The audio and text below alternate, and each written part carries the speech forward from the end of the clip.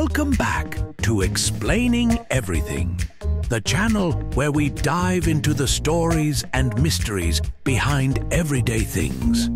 Today's question comes from one of our curious viewers, Bravo Vince 3556. Thanks for the suggestion, Vince. You asked, why do electrical plugs have holes in the prongs? At first glance, that question sounds like something you'd ask at 3 a.m. while staring at a wall outlet for too long. But once you think about it, yeah, why do those little holes exist? Are they just decoration? Weight reduction for faster plugging? Some kind of secret engineer handshake? Well, stay tuned as we uncover the surprisingly clever reasons behind those tiny holes in your plugs, right here on Explaining Everything.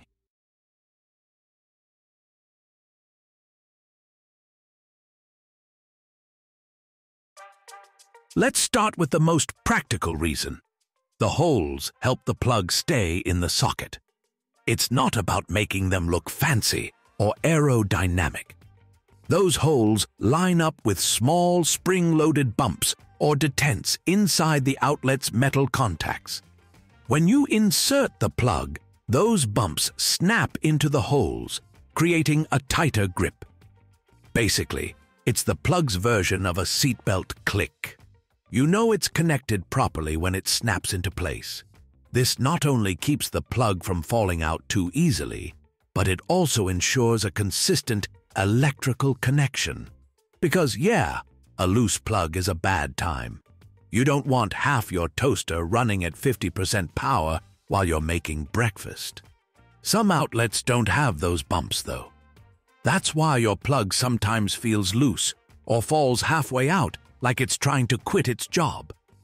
But when the outlet does have them, the holes make all the difference. They lock in, ensuring your electricity flows smoothly without sparks or slippage.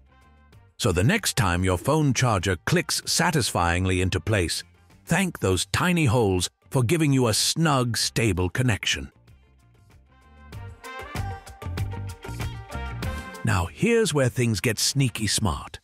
The holes aren't just for plugging. They actually make manufacturing easier and cheaper.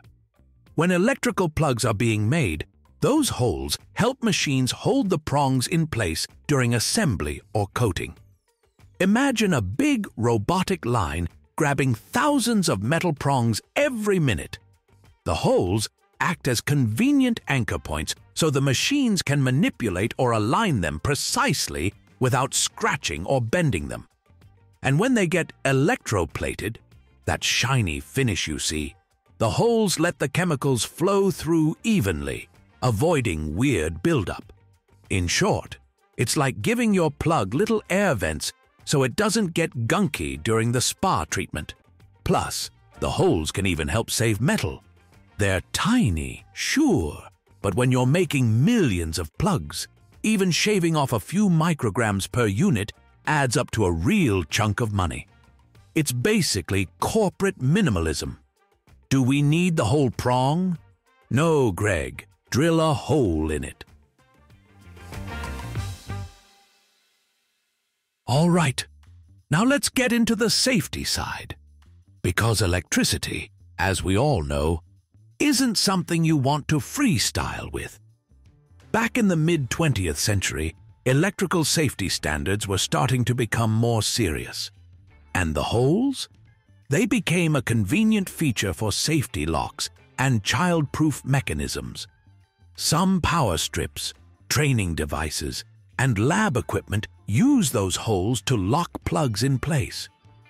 Little clips or metal bars slide into them, preventing the plug from being removed unless you release the lock.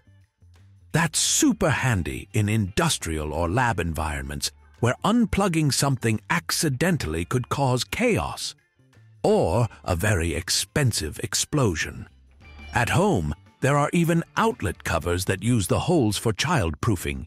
Because let's be real, kids see two little shiny holes and think, I bet I could fit something in there. The holes allow locks to latch in securely, keeping curious little fingers from turning into lightning rods. So in a way, those holes aren't just part of the design. They're part of a silent safety system that's been helping prevent accidents for decades. And fun fact, the holes also help inspectors and testers quickly check if a plug meets proper safety specs. If they see the holes in the right size and spot, that's one more sign it's made to standard. So, what started as a mechanical convenience evolved into a feature that literally saves lives. Pretty wild for something you probably never even noticed before, huh? All right, so if we've got plugs that don't need the holes to function, why do we still have them? Well, partly because tradition dies hard. Once the holy prong design became standardized, manufacturers just stuck with it. It's cheaper and easier to keep making them that way than to redesign an entire mold for something everyone's already using. Think of it like the QWERTY keyboard. It's not the most efficient layout, but it's what everyone's used to, so it stays. Electrical plugs work the same way. Everyone expects holes, so holes they get. Plus, some electrical codes still account for those holes in certain countries, especially where locking or testing devices are common. It's a universal feature that keeps things compatible, and no one wants to be the company that makes a holeless plug that suddenly doesn't fit some power strip in Wisconsin. And there's something poetic about it. The holes are tiny relics of a time when engineers designed for both function and flexibility. They didn't know every future outlet or gadget, but they built in something that would always work, no matter what. It's like a small reminder that sometimes the best designs are the ones you never think about, the ones quietly doing their job every day while you scroll TikTok with your charger plugged in. So to recap, they're not there for decoration or airflow. They help plugs grip tighter, make manufacturing cheaper, improve safety, and keep devices compatible across decades of designs.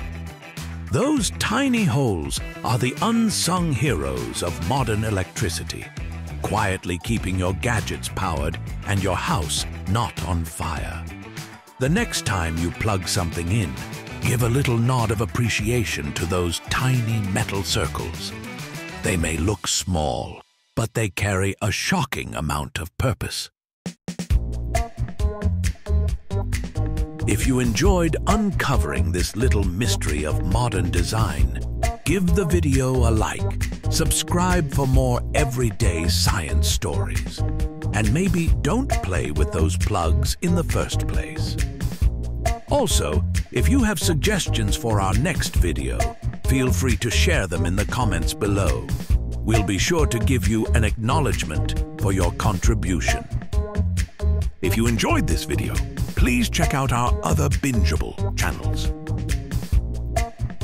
Thank you for tuning in, and join us next time here in the channel that answers all the why, what, who, where, and how questions you've always wondered about, here on Explaining Everything.